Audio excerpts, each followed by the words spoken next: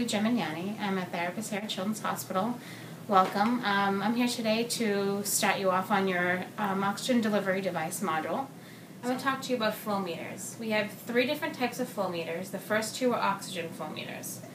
This one here goes from a half a liter up to 15 liters, and the next one down is a low flow meter. It goes from 30 cc's up to 4 liters of oxygen. And the last one we have is an air flow meter. It's reserved for trach patients only to deliver humidity for patients who have no oxygen requirement. It's either on 0 or 8. So when placing these on the wall, you want to screw it in, and you might hear a little bit of air. It's because it's under a lot of pressure.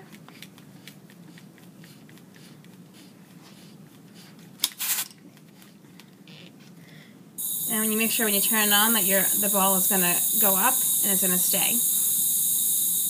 So if you have a trach patient requiring humidity but not an oxygen requirement, call Respiratory. We'll bring you an air flow meter. You want to make sure that when you connect it, it's connected to the air. It's the yellow.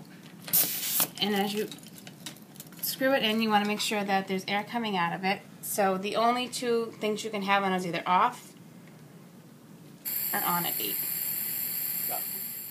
Now I want to talk about tank safety. If you're needing to transport a patient with oxygen, your first place you want to go is in the tank bin here. Every tank in here is 100% full. A considered full tank has 1800 psi. So grab your tank, make sure that the dial is in the green, that's 1800 psi. Once you take a tank out of here, do not put it back. It's considered now in use. Once the tank is used, it can go in here. If you're reaching for a tank, you want to make sure that it has above 1000 psi. Once a tank has 1000 psi or less, it is considered empty and do not use it. It's put in this tank here, in this bin here, and it'll be refilled the next morning. When transporting with an oxygen tank, you want to make sure that you either have it in a carrier individually like this, or the carrier underneath the patient's bed, or in one of these carriers attached securely to the patient's bed. You should never put an oxygen tank on the floor where it's unsecured. Always have it secured in some type of carrier. Great. Hi, I'm Katie. The first thing I'm going to talk to you about is the Simple Mask. You attach it to an O2 flow meter with no humidification. The liter flow must be set at 5 to 8 liters to adequately wash out carbon dioxide under the mask. It comes in 2 sizes, the pediatric and the adult, which is chosen based on patient facial size. The FiO2 delivered is between 40 to 50%. This is a short-term device because there's no humidification. It may be used for things like transport, post-anesthesia, or at the bedside as a standby oxygen delivery device. Speaking of standby oxygen, in some areas of this hospital, you may see a funnel use. The liter flow must be set at 10 to 15 liters, and the FiO2 is variable. Lastly, I'm going to talk about the nasal cannula. This oxygen delivery device delivers up to 40% FiO2 depending on patient inspiratory demand. This is the preferred device for transport. If the patient is not on transport and in the room, they must always be hooked up to a bubble humidifier. When the bubble humidifier is on, you should see bubbles. This cannula comes in 3 different sizes: the infant, which the flow should be maxed out at 2 liters, the pediatric, the flow should be set at 1 to 4, and the adult, the flow should be set at 1 to 6. Thank you. Hi, I'm Bill from Respiratory. We're just going to go over some aerosolized delivery oxygen devices. We're going to start off with the setup of the device. We have 2 different manufacturers out there currently that we're going to use, and we'll go over both of these. The first one is this large nebulizer, and it's prepackaged with a holder like this that we have to connect to the water bottle. First thing we're going to do is take this yellow cap off, and we're going to insert the top part into the uppermost chamber. We're going to keep twisting it until it can't twist any farther, and it's going to look something similar to this. Now the top part we're going to insert right into the middle. I'll show you that in a second. And that's how it's going to look when the device is properly connected. And then all you do is just screw the uppermost part onto the flow meter, and there's the setup for this current device. We also have another device, very similar. And this one's a little bit easier. All we do is twist off the top blue portion, just like that. And we insert the jet portion of it right into the center. And then we twist it on just like that. And then this portion here just screws on to any flow meter, just like this one did. Alright, so once we connect the nebulizer portion, we need to connect large bore tubing to it. So this is the blue large bore tubing that's available on all the nursing units.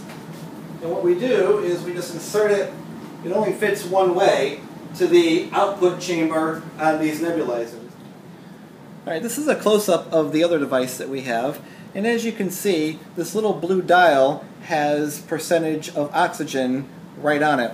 Now this little knob kind of sticks out where my finger is, and we could actually turn this little blue dial and we could dial in the precise FiO2 that we want to have delivered to the patient.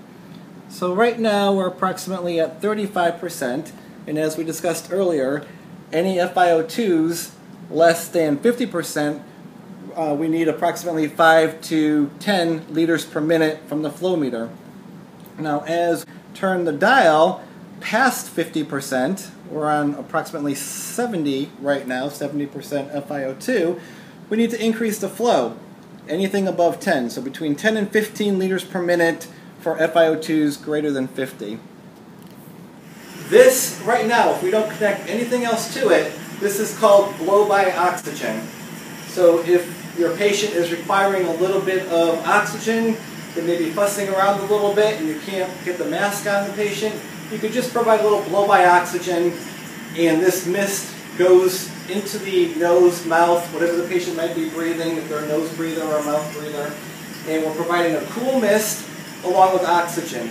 The only negative thing about this is we can't guarantee how much oxygen is being delivered. Even though we're set at 40, obviously we're entraining a lot of room air and diluting it further, so this is not good if you need to really increase oxygen saturations from the pulse oximeter. Alright, so moving along to the devices, here is a face tent. This is used primarily on adult patients or larger pediatric patients, and what it does is it fits right underneath the chin, and we're able to go ahead and connect it just like that. And we're providing blow-by oxygen and humidification right under the chin, and the patient gets to breathe this in. This is great if the patient is claustrophobic and they don't like the mask around their face. This kind of just sits nice under the chin, and it passively goes into the nose and mouth area. Another device that we have, a couple devices here, are the actual aerosol masks, and these fit right on the nose and mouth of the patient. And again, we can adjust the FiO2 and the oxygen percentage and flow going to the patient. And this, if the patient can tolerate it, then this is a great way to deliver it, because now it's more confined and we're able to manage a little bit better flow and guesstimations of the oxygen being delivered to the patient, because there's not a lot of room air entrainment with this. Now for the pediatrics, we have a smaller one. Okay, so same exact concept.